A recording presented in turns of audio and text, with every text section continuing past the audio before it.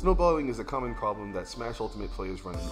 It's a pretty suffocating feeling that you feel like you can't do anything and none of your buttons are working, or that they're just reading you super hard. But I think I have a few answers on how you can deal with snowballing or prevent it before it gets too drastic. So what do you think of when I say snowballing?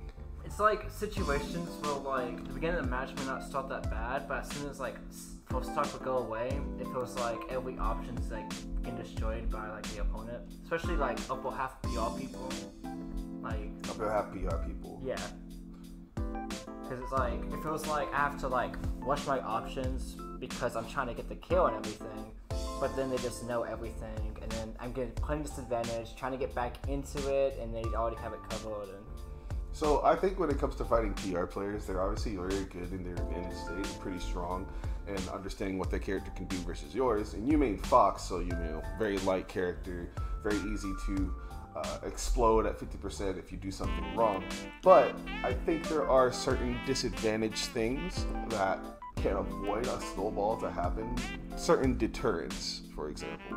I think Fox especially has to be very careful with it, but every character in the game has deterrents. I think it's like how Samus can use Morph Ball to get out disadvantage with down B, just trying to do a hesitation, do a jump and wait for it.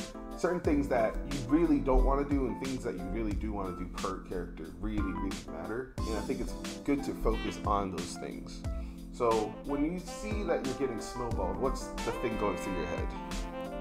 it's like I need to hurry up and get back in the game. I need to like sometimes try to like match the speed and stuff when even if like situations I probably don't have to, right? Mm-hmm. Like, cause I'll be getting like, for example, like fighting like Mobbit, like he'll be going Cloud and everything, and it's like I feel like I have to keep up with the speed and then try to get the perfect edge guard just to get back into even. Well, it's like it's obvious I'm going for that. I'm already down. Yeah. He gets back on ledge. I'm on the like he gets back ledge trapping. I'm trying to get off from ledge, and then I just get the mid-car slash up slash up.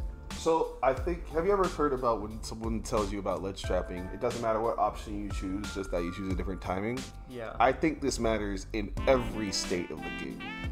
Trying to keep match the pace of someone faster than you, sure, that seems pretty simple, it makes sense, but I think it's better that you mix up the timing of nothing messes up someone than when they're pressing very fast and you're going slow as hell, and then you move fast again, then you move slow as hell.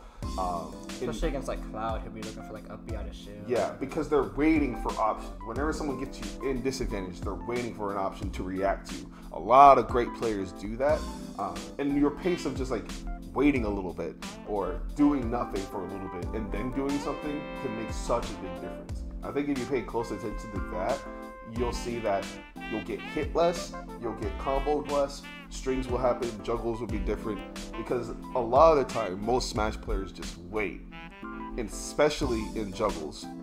So I think it's something to just keep in mind when it comes to getting snowballed. The thing you just gotta stop the snowball. You have to stop the thing from keep going. It's not just you need to reversal them, you need to just catch on to what their intent is, and then the response doesn't have to be immediate option. It can just be wait a little bit, see what happens, and you'll probably be surprised how much you'll get out of disadvantage just doing nothing.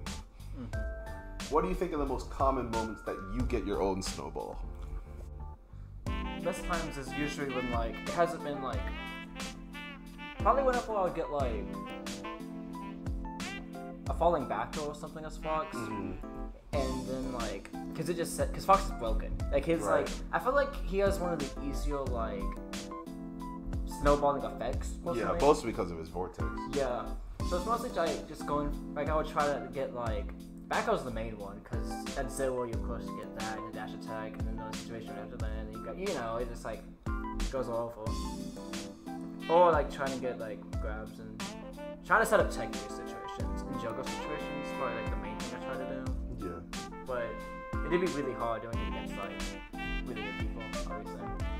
Yeah, and that's mostly like you have your combo starters, you have your strings to start, and Fox is one of the easier ones. But it's just like you can do the same thing where you can wait, or you can wait for the option to happen, and you can just position yourself correctly. Because I think positioning is the true key of a great snowball. You're positioning yourself ready to react to anything that happens. Where you're like in your mind, if they mash a button here, it doesn't matter which button they mash, you can punish them really hard. I think if you really want to control not getting snowballed in snowballing, it's looking into the intent of your opponent, both in an offense and defense, and giving yourself the information, because there's a lot of characters in the game, but you have to learn how they can extend their combos. You don't need to be air dodging when Peach does up throw, because you can't really get anything like that. You have to be very aware of what their advantage state's like and how they play. And I think if you do that, then getting snowballed will be way harder against you.